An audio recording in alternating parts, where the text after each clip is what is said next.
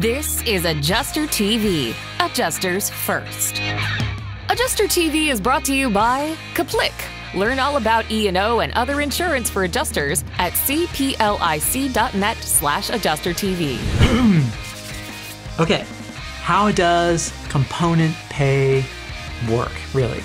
So component pay is basically when people say fee schedule, this is component pay. There's components, right? There's pieces that you can kind of piece together, and it all depends on what happened at the house, how much you're paying, what you did at the house, so on and so forth. That will dictate kind of the way you get paid. Personally, and I think that I speak for probably most experienced adjusters, unless they're doing a lot of daily work, where it may or may not make sense to do it this way. Component pay is kind of the gold standard, right, of independent adjuster claims.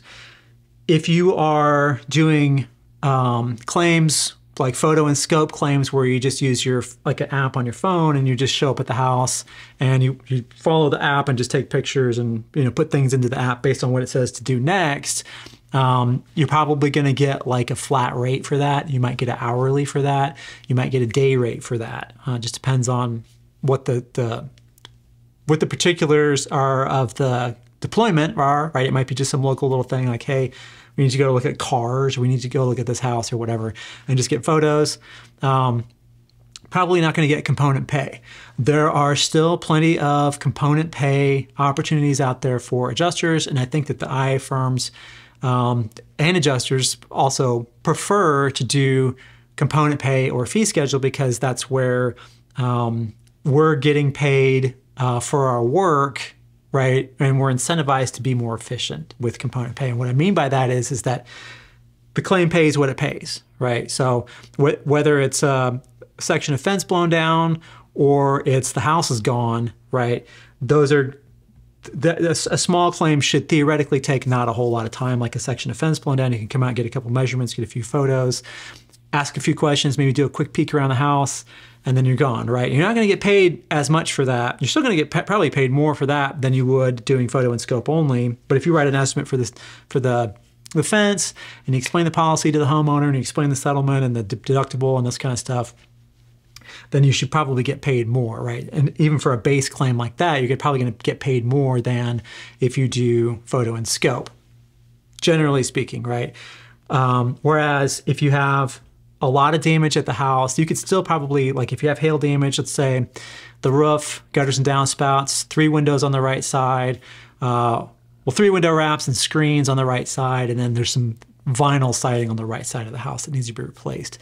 And then there's maybe like, you need to pressure wash and restain the deck, and then you've got a grill cover, right? And this is kind of a standard issue hail claim in the Midwest, right? Depending on the size of the house, if the roof is steep or not, right? If it's 2 stories or not, if there's any outbuildings or not, that could be a pretty good size claim, right? It could be $9,000. It might be $39,000 pretty easily. But the great thing about component pay is that, if you pull up and you see this is a, it's a 2,500 square foot house or a 3,000 square foot house, and it's got a 40 square roof on it, and it's steep, right? Which will add, that's a component, right? If you're going to climb on that roof, then you get to bill for climbing on a steep roof. You have to show with your pitch gauge and everything, right? Then that's going to be a pretty, a pretty good payday for you as getting paid fee schedule or getting paid a component. If it's $25,000 claim or whatever it is, right? If it's significant, you're going to get basically what amounts to a commission on that total of whatever you write, right? This does 2 things for you, right? And it incentivizes you, like I said a minute ago, to be more efficient, to take less time to scope that loss, because it's going to pay exactly the same whether it takes you 6 hours to do it or it takes you 1 hour and 15 minutes to do it, right? You kind of want to take less time to do it, but you want to be as thorough as possible, right? So there's an incentive there to find as much damage as possible so that you're not leaving money on the table for yourself, but also taking money off the table for the homeowner that has to be dealt with later when a contractor comes around eventually, where they figure it out. Well, there's holes in this awning on the back side of the house, and it's a 25-foot long canvas awning. It's on the estimate. The adjuster didn't see it, or the adjuster didn't pay us for it, right? You, as the adjuster, you're leaving money on the table for that. Component pay is the way to go. And there's a lot to say about it, and I've got a number of videos about it. But suffice it to say, you're incentivized to be faster and more efficient, but also to find as much damage as possible.